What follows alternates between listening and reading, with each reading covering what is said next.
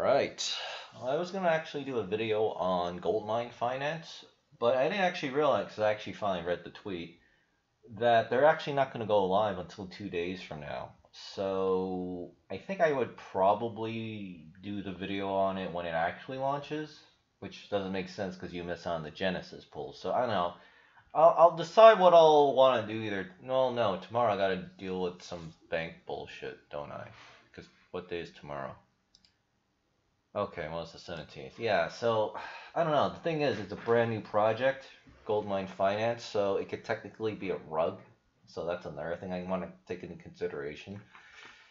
But, you know, we'll see what happens.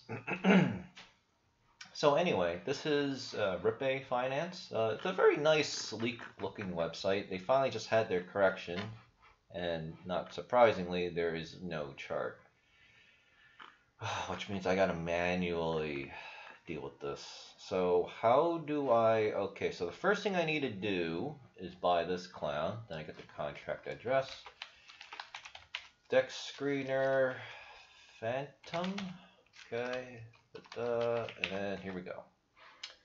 Alright, so that's pFTM. Now we need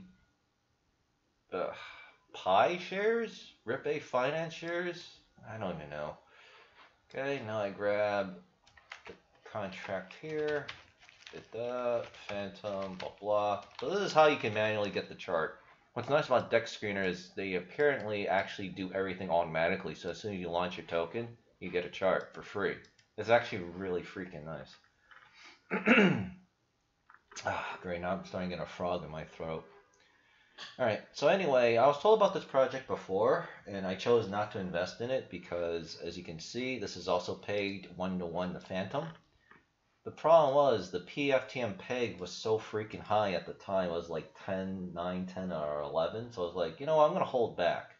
And not surprisingly, I was right. You know, this thing like just went, oh, this is not the right thing. Let's do, no, that's too long. Yeah. Like, it literally just crashes, right? It just went like, it was as high as like $28, right? And then, blammo, right? You know, blam! And it's still early in the morning. I don't want to scare the neighbors, right? And this thing just crashes. Just look at this, right? And remember, how do tomb forks operate? The base token must always be close to the peg. If it's way above peg, it's going to crash. That's just that's how it's designed, right? So why would you buy in at the top? All right. Oh yeah, because you're trying to chase that high daily APR. And if you're going to do that, like I just said in the Scarface video, which should be done processing within 10 minutes. YouTube's actually kind of slow right now. All right. You should be pulling profits so that when it does inevitably crash, note the word I use, inevitably, which means guaranteed to happen. All right. You know, you'll have like a lot less dildos shoved up your ass, like giving you pain. All right, and then, you know, you won't be bitching in the Discord or the Twitter or my YouTube comments, and then I get annoyed. All right, you know, this is really for like professional, like crypto trade investor people types. Okay, so you know there are a lot of noobs, especially from two certain countries that you know I don't want to get like a flag on my YouTube channel, and I always see it all the time, and we all know it, and it's very annoying. It's like, oh, this is a stable project. It pays 20% APR. What could possibly go wrong? Hey, I lost all my money. The price is crashing 90%. You fucking scam you. You fucking rug pull you. It's like, it's like, and then these people can still vote apparently, right? Whether it's in this country or any other country. Yeah. So again, you can just see right there. It's like a 23 grand dump, right? A lot of pressure. Well, with that being said, the liquidity on this looks pretty solid. Yeah, 1.6 million to 1. Yeah, this is a lot of liquidity though. So yeah, so the project is still very stable. Right? It's got a lot of tokens minted. It's also got an okay amount of Pi shares or Pay shares or whatever the hell it is. So I don't know. I personally would still not invest in this. Right? In fact, I'm not investing in a lot of these projects. But if I did, I'll tell you. Right? And I'll tell you what I did. Right? But with that being said, yeah, because again, there's so many of these projects out there, I'm just not going to be able to keep up. I just don't have the time anymore. All right? I mean, I barely have the time to do these videos. So with that being said, What was I saying again? Oh yeah. So anyway, this is like really far above peg, all right? Like you're gonna be constantly be hearing this because you want to know how risky a tomb fork is at that moment. Just look at the peg, all right? Far above peg. Oh yeah, it's 5.2 way above. Yeah, it's supposed to be tanking. Oh, it's like 50 to, or it's 50% or 90% below peg. That means there's something fundamentally wrong with the project, and that could actually still be a really good opportunity. But from the reverse end, right? Because now everyone thinks the project's going to die, or maybe they change the tokens out, and that's the risk. But if you buy at the bottom, like I did with Snow Tomb and Frozen Tomb, right? Because I bought Snow Tomb when it was at like zero, it was like half peg, and then they introduced the new changes. Which is why I go into Discord to check it out. It's like, yeah, this actually looks solid. No morale loss. Devs are working. These ideas are solid because I approve it. Yep. Yeah. I immediately just bought in like, I guess I could tell you guys. I bought in about $2,000 to $2,200 on SnowTube. What do you think I did with that? Yeah, I made a shit ton of money off of that. I'm still technically, I actually am in there. And of course, I pulled a ton of profits out too, put it in other projects. So I don't even care what the price of Snow Tomb and Frozen Tomb is because I'm literally using pure profits in that project. So I literally have Snow Tomb, Frozen Tomb token types, right? Because I do the flot and slots, the shares, for free, right? While everyone else is losing their mind, right? I'm like, yeah, well, it kind of sucks, but all right, I just make less money. I make a lot less money because, Snow and Frozen are under a lot of pressure. But it's coming up on the 30-day to 45-day mark for a tomb fork, so I know it's eventually going to recover. So it's all good. It's all good. So just gotta be big chilling. Again, that's the power of not only buying low and keeping your shit mental faculties, under control, right? Which is why you should forgive your mom and dad so God can forgive you, and then do the silent prayer every morning, every night, like Jesse Lee Pearson recommends, right? You can have some emotional control, and then you'll know what to do at that moment. But with that being said, also take profits, right? Because I know what I'm doing. I live in the moment, right? Present with God at all times as best I can. Like, oh, time to take profit. Oh, hey, glad I did. This thing just tanked. Right? And then I now have options. I can wait it out, or I can buy the dip. All right? All right, this is a marathon, believe it or not. Yeah, you'll be sprinting a lot, right? Bobbing and weaving these market volatility cycles. Let me set this to 4 hours. Or what did I set over here? 1 hour. All right? But the point is, if you really like the project, and so far most of these tomb forks, they're actually run by legit devs, right? I have yet to cover a project that has so far decided to rug pull after like 10, 20, 30 days. Like at least I would have heard about it. And of course, let me know and then I'll do a video on it. But with that being said, with the exception of Scarface, right? Because that's only 4 or 5 days old. That could still rug pull, right? So maybe you want to hold off on that. I mentioned that in the Scarface video. But here in Ripae, these guys have been around for a while, and already it's got like 9.6 million TVL. So could it be a rug pull? But I think the probability of it is very low. And I haven't bothered to check to see if they renounced contracts. I guess we could just go real quick. It will probably be over here. Do they have anything here that says... I don't see anything that mentions the word renounce, or if they did. Because I think they might have. Genesis, tellers, bank, token allocation, oh man. Yeah, I don't really want to bother with it, but I also kind of just don't really care, right? Because there are many ways to rug pull a project anyway. Wait, where am I? Where's the website? Oh, I pulled the tab back. Yeah, but whatever. I'm not always, like I said in the last video, I'm not in a rush for the devs to renounce, right? Because again, that's people lacking faith in God, lacking faith, period. And then something goes wrong, but because the devs renounced, now they can't fix the contract, all right? So, you just gotta show a little bit of faith. If you're really that paranoid, then don't invest in the project. It's really that simple, But that's just how it goes. So anyway, they have tellers, which is the farm, and then they have the bank, which should be the boardroom. All right, which kind of makes sense. So they also just did a, so I guess I could close this tweet out because now I see it here. So you can actually go on Beefy Finance to get the auto compounder. They chose Beefy over Yield Wolf. So we don't care about the Genesis close because those don't work. Okay, so let's see. What do we got here for the farms? Let me see. Before I move on, are they doing? Oh yeah, and they have the the automatic add the token thing, and they animated their tokens. Very nice touch. I like the look of this website. Looks really good. In fact, before we go on the APR, again, a word of caution. The base token pFTM is very far above peg. It's supposed to be 1-to-1 to Phantom. This thing is like 5 times more expensive. Now I don't know why this particular project has that, and it always gives me pause. But with that being said, now that I'm looking at this chart. Okay, so this is the whole chart essentially. Yeah, so this has been around for like a couple weeks. So yeah, this is probably not going to be a rug pull. Alright, so the low all-time low appears to be around 395, 390. So it does okay. And again, this is very high because the base token's very high. God, frost in my throat.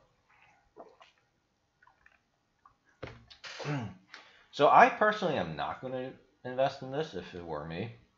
Because again, I just don't like that this is far above peg. But with that being said, there's obviously some kind of reason. I actually have not been able to figure it out. So this is the farm. So we go to the boardroom. Let's see if we can figure something out here. So here's another thing. I mentioned this before in the last video, but I'll mention it again. This is why I don't like doing boardrooms anymore. You have to wait for 36 hours. I can't highlight this because it's in blue. I can barely see it myself. I think you guys could too. You have to wait 6 epochs. That's 36 hours. So, if you wanted a panic sell, you're not going to be able to because you're going to be stuck in this shit for 36 hours. Can you imagine walking around, with no Vaseline for 36 hours, right? Meanwhile, you got something irritating you. You're not going to be comfortable. But that is an option, and it pays 26.89% APR. All right. Yeah, so this is... Which one is which? Yeah, that's the one thing I don't like about this. Everything's just too similar. I can't figure out what is what. So Pae, P-A-E, that is the liquidity pool. So this is the liquidity. See, look, it's very close to the boardroom. The APR is very close. In fact, they're pretty much the same. So why would I go in the boardroom when I can just do this?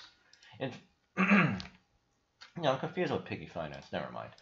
So yeah, and I said this again in the last video. This is why I now do, instead of boardrooms, I now do liquidity pools. It's basically a boardroom, except you can pull your money out whenever you want. And the price you pay for that is you get slightly less rewards. That's very valuable to me, all right? Because let's say I was actually in this project, right? High risk, high reward, and I knew that this thing was going to crash. Because at the time I was like, oh, 10, 12 FTM. So it's 10 to 12x above peg. This thing has to crash. So I'm like looking at this and go, you know what? I'm going to pull my money out, right? Because I know that there's got to be a crash. So I would be able to do that, and then, the drop happens over the next couple days, right? Well, I mean, if you're stuck in the boardroom, you just got fucked for 36 hours. And then you just take a massive loss. Yeah, not very appealing. You know what? I'd rather just be able to dump whenever I want. Okay? So that's why I would be in this. However, let's see. However, you can also buy this as well. The base token FTM liquidity pool. So it looks like they actually did the right thing and made sure that daily APRs on both are about the same. So it doesn't matter what pool you decide to go into, it always pushes the price up of the base token, pretty much. And that's exactly what matters. And maybe that is why this project does pretty well, because their reward pool is actually quite appropriate.